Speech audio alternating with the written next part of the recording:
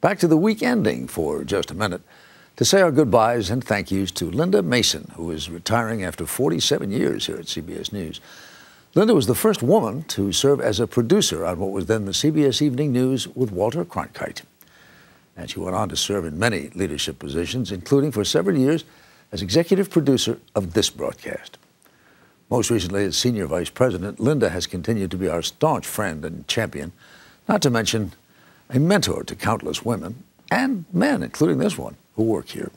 Linda, we will miss you, but knowing that you're still going to be watching every Sunday is sure to keep us all on our toes.